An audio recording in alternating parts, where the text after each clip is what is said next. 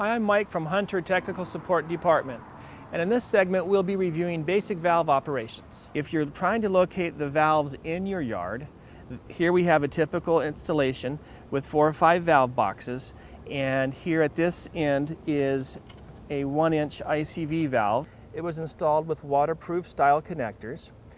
The wiring leads over here to the solenoid, which is what electrically actuates the valve. In the middle we have the flow control handle, and the flow control handle regulates the amount of water that passes through the valve when the valve opens. In the center of that we have the manual bleeder screw.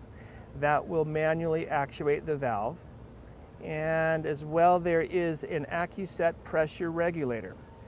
That's a field installed accessory. It allows you to dial in the exact pressure that you want for after the valve. To manually operate the valve, one would take the solenoid and turn it a 1/4 turn counterclockwise. You'll hear the water start to flow.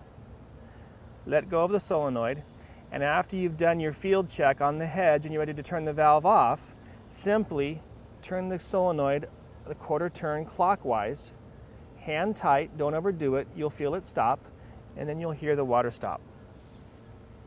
So here we have a ICV inline valve. On the topic of general valve operations, we'll start by identifying the various parts of the valve. And here in the lower half is the valve body, and the upper half of that is called the valve bonnet, and that's held down by the screws.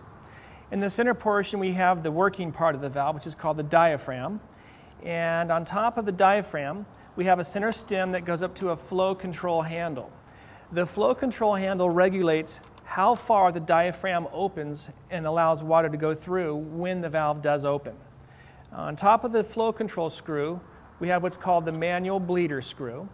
And opening the manual bleeder screw allows the water to evacuate out through that hole, and it allows the diaphragm to open, thus the valve will open with it.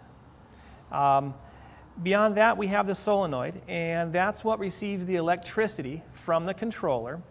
The solenoid has a plunger on the bottom.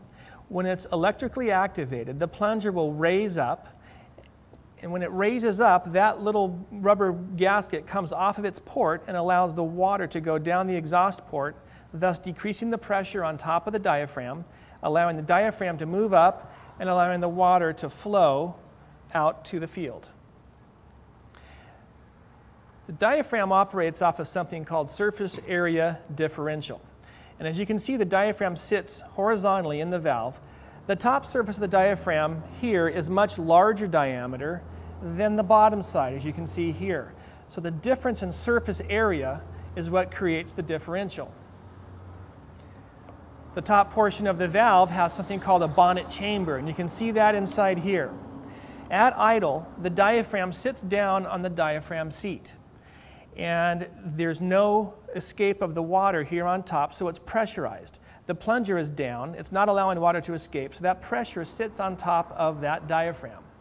When the controller turns on the valve electrically, the plunger raises up, and the pressure and water that sits on top of the diaphragm is allowed to escape down the exhaust port and downstream.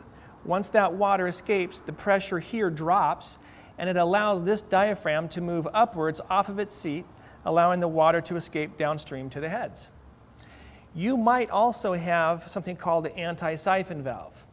This is not an inline valve that goes in a valve box, but it mounts above ground, usually about 16 inches off the grade. And this happens to be a slip joint style, but it works off the same premise.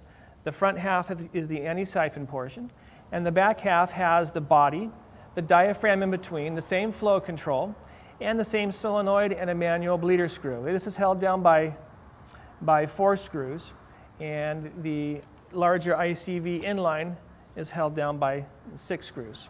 So that's the basic premise of how valves work.